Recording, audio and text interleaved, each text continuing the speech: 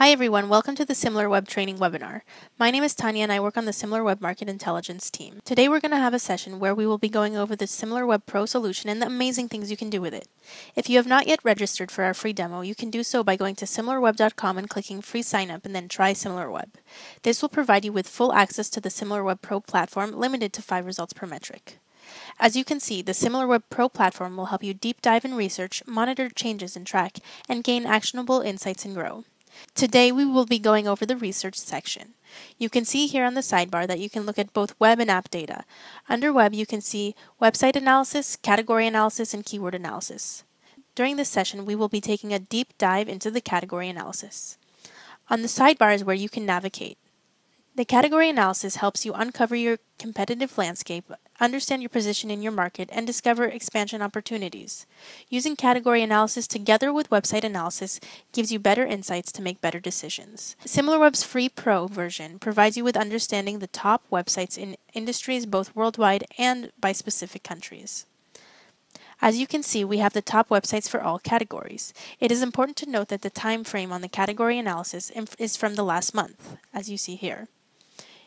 Also, you can change the country filter on the top right. Our free version will provide you with the top 100 results on a worldwide country filter and the top 5 results per category for each country that we have a filter for. For all categories, you will be able to see the top 100 results for each country. Bear in mind we have more than 50 country filters. Let's start by choosing one of our categories. There are hundreds of different categories that you can choose from. I'm going to choose shopping category for clothing on a worldwide filter. As you can see, we have the list of the top 100 websites on the chosen category in the worldwide filter. On the top bar is where you can see basic metrics about each site.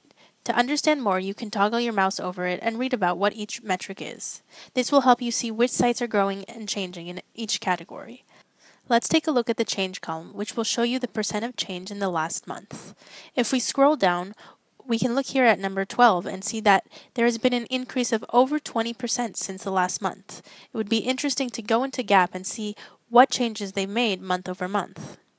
To learn more about each site, you can click on this small button by the site to get a quick overview on the site. To take a deeper dive into the website, you can go ahead and just click on the website and it will open up on website analysis. Make sure to check out our other webinars on the free Pro version that explain more on the category analysis section and custom categories. If you have any questions, make sure to reach out to your market intelligence rep or write us on chat. You can send us an email at similarwebteam@similarweb.com.